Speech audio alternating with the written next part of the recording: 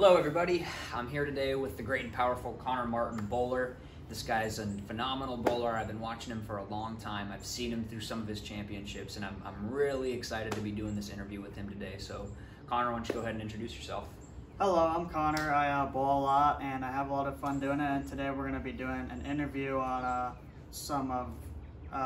maybe some questions people have, and my brother's going to be asking me, so here we go. All right, so Connor, why don't you tell me what made you want to start bowling? What really got you fired up? What made this be the sport that you wanted to pursue? What was it about bowling that really caught your eye? Well, it was actually my mom's idea. She Okay. wanted me to get me into bowling because it was like summer of 2016. I didn't really have a lot to do, and she's like, well, you need to do something, and she's like, okay, we got to get you to do something, and there it was. You know, I started bowling and I started loving it. Yeah. Ever since then, I've found a passion for it. So you really just happened to develop a passion for this thing that you just went out on a whim and you said, all right, let's give this a go, and Yeah. it happened to be your thing. Yeah. That's pretty cool. Yeah. So what is it exactly that keeps you bowling then? Do you get excited watching your scores go up? Do you like to, analyze the game and see what you can do better? What is it about the game that keeps you so tied into this Definitely thing? a lot of analytic stuff. Right. Going into like games, preparing myself, how are we going to do this? How are we going to do that? Right. And just like seeing my scores progress and just having a lot of fun with it. Yeah. So have you been keeping track of your career average as you've kind of gone through these bowling Yeah. seasons? Yeah. So what is it now compared to, back in the day when you were first just starting? That's a good question. It's definitely a lot lower it was definitely a lot lower back then.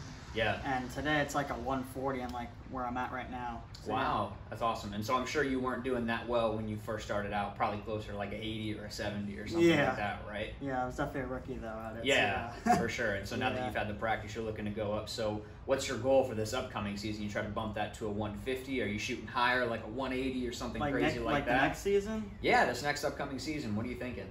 We're definitely shooting for like around like what I have, maybe a little higher. So yeah, just to stay consistent, Yeah, being consistent and trying to keep up in your game every season. Yeah. That's awesome.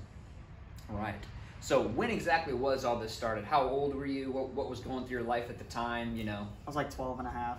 You were 12 and a half when you started. Okay. Yeah. So do you know if that's considered kind of late to the game of bowling, or is that early, or when do most people start? Do you have any idea? I'm not really sure.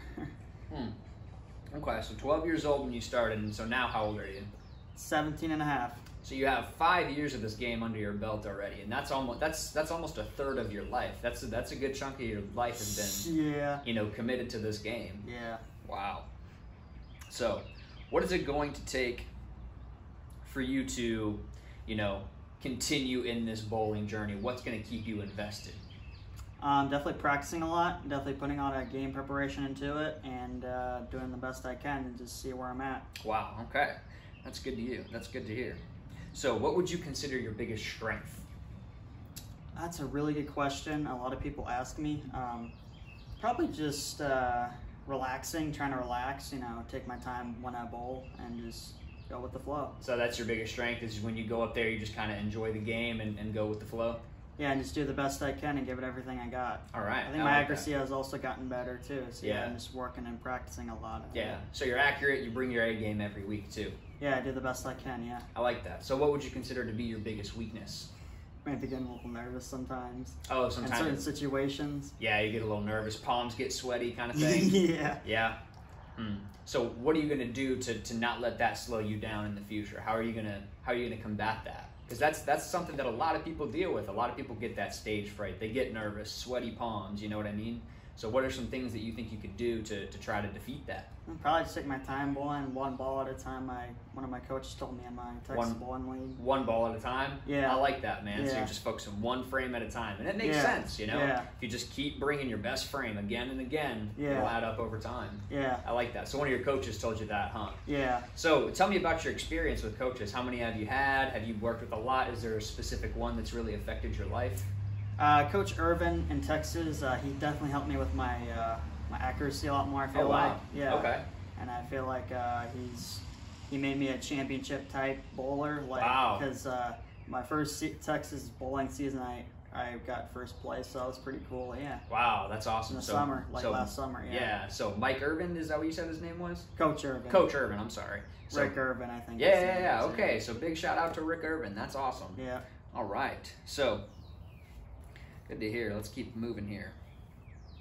So why were you able to become a successful bowler at such a young age? You know, what was it that really, you know, lit that fire, lit that passion, and brought you to a point where you're already winning championships at such a young age? Probably working out a lot, getting into that. You know, particularly more the last year, even though I was winning a lot more before. Yeah. Definitely practicing a lot. I'd say practice is the number one thing. Just getting a lot better and just trying to take it one day at a time, one ball at a time. Yeah. That's awesome, man. Yeah. So how often do you practice? Is it a couple times a week, once a month? It just depends on how I'm feeling. Like it's like just depends on how I'm feeling. Yeah. Yeah. Absolutely. Oops. But it also depends on, like, going back to what I was saying, like when I work out, like just depending on, you know, what type of day I'm working out, you know. Yeah. Just like if I'm working on a certain exercise, you know, what would be best for me to work out a certain day, just trying to plan that all out. Yeah. Yeah, that makes sense. So I don't get too tired. Yeah, so just talk me through some of your typical workouts when you're in the off season, or even when you're in season. You know, what are some things you're doing to try to up your game? Just lifting a lot of weights, you know, doing cardio, you know, just to get my blood flowing and all that. Yeah. That's awesome. That's awesome. So when you're lifting weights, what are you doing? You doing dumbbell curls? You doing overhead presses? What kind of stuff? I think it just depends on you know, when I'm up, what I'm just working on. Yeah. Yeah. Okay, that makes sense. Yeah, it just depends on the day. I like that. Yeah. So, what are your current accomplishments, and what are some of the things that you're most proud of that you've already accomplished?